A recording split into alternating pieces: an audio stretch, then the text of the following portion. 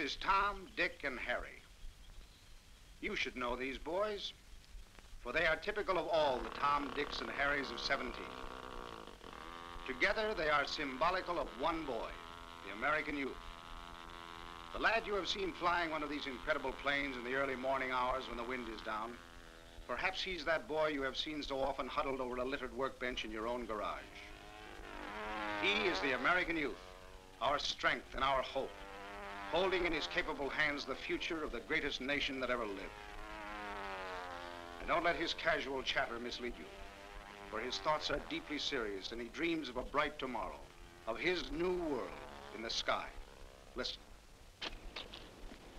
Well, Tom, what's the deal? The Army Air Corps enlisted reserve. There's nothing to it. If you're more than 17 and less than 18, you can get in. Yeah, the same with the Navy. Sure, and you don't have to be a genius either. Just a few qualifications like your parents' consent, mental and physical tests, but nothing very complicated. Gee, I can see me now. All dolled up in gold and silver. Gold and silver what? Gold bars here, silver wings here, and hat cocked over. Just like Gable. I'll bet Uncle Sam can hardly wait. Yeah, neither can I. I'm gonna talk to Dad about it tonight. And I know he'll go for it. Go for it? Sure I will. Why not? Well, I'll go for anything that's for the good of my son. It's a chance for him to be something and to learn something. That's what I like about it. He learned something, a useful trade. Engineering, navigation, meteorology, radio. That's good, solid stuff to build on after we've won this war. First, I get into the enlisted reserve of the Army, the Navy, or the Marine Corps, and right now. But I'm still a civilian until I'm 18, or even later if I want to finish out a term. And then I'm inducted into pre-flight. That's several months training at one of the big colleges. And then... And then what? Does the young cadet go spiraling off into the wild blue yonder? I'm afraid not, Tom. Well, you see, the American flyer is not machine processed or goose-stepped through his training. He must qualify in competitive tests on the ground before he gets into the air. Sure, it takes time, it takes patience, it takes effort. But it makes sense, and it makes flyers.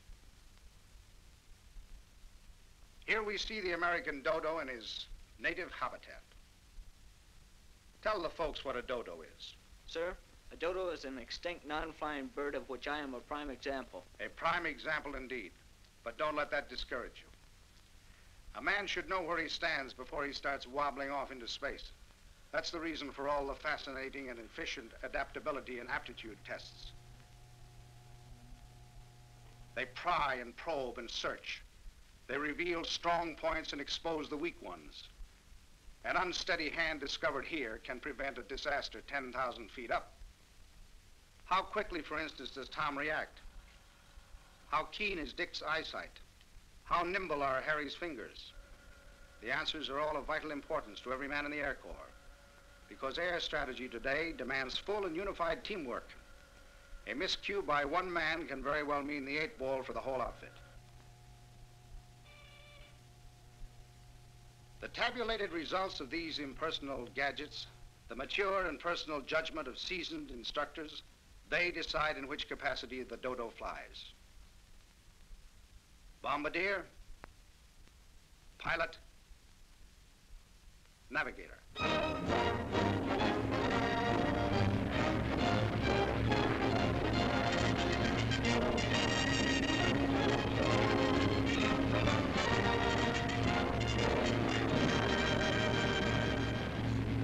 And now, does our eager cadet go sailing into the stratosphere with wind roaring past his ears?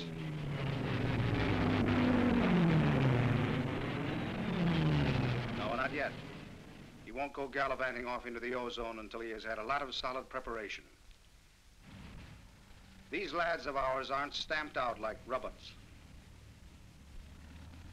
They're going to learn to walk before they learn to fly.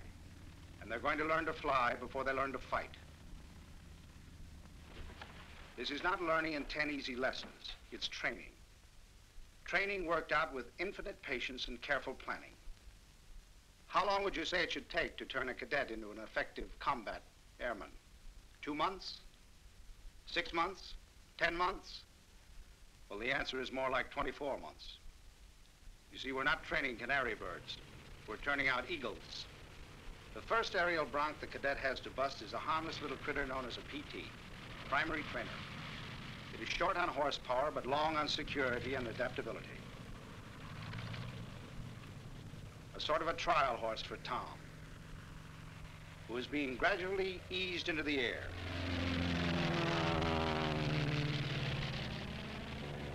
After he has proved that he wants to fly, and that he can fly, Tom is moved up step by step, taking on planes that are successively faster, more intricate, and more advanced. He progresses strictly by his own individual ability to keep abreast of or ahead of his classmates.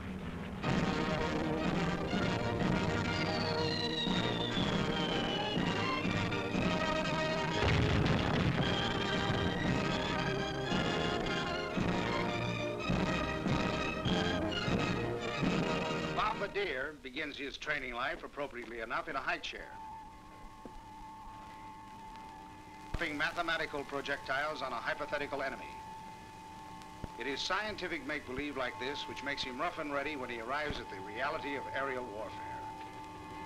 Dick, the bombardier, like Tom, the pilot, is handled with more care than a prize yearling being pointed for the Kentucky Derby. He's going to be a split-second man of action who can make quick decisions that are right decisions. In training, he is confronted with every conceivable problem and emergency he may face in actual combat. He is sent out on experimental runs, goes on secret training missions. He operates under war zone restrictions and bombs replicas of enemy targets. He's the guy with the mailed fist, and his right arm is the bomb site which he has sworn to defend with his life.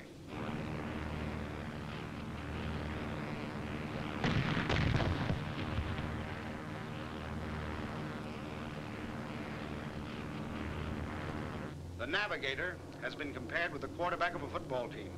He charts and calls the plays. He must get his combat team to the enemy's goal. He must get them home again.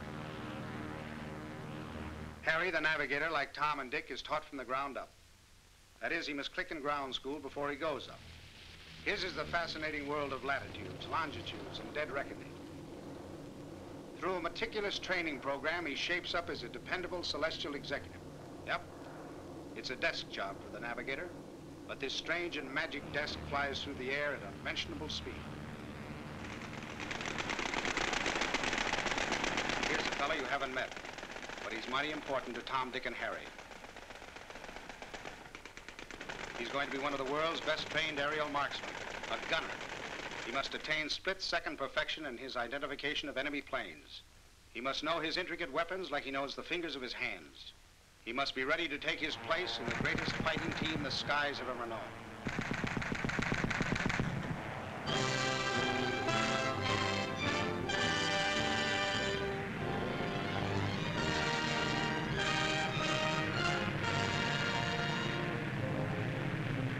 And then comes the day. The final phase of training at an operational unit somewhere in the USA. There's a big, beautiful plane waiting for the graduate airman. She's a beaut, she is. Delicate as a rose and deadly as a rattlesnake. She's got good bloodlines, too. Sort of a younger sister of the Susie Q and the Memphis Belle. Armed to the teeth and her proud nose pointed straight at what's left of the axis. Her crew are no longer just a group of flyers. They're one unified team. Gunners, bombardiers, navigators, and pilots flying and fighting together to win.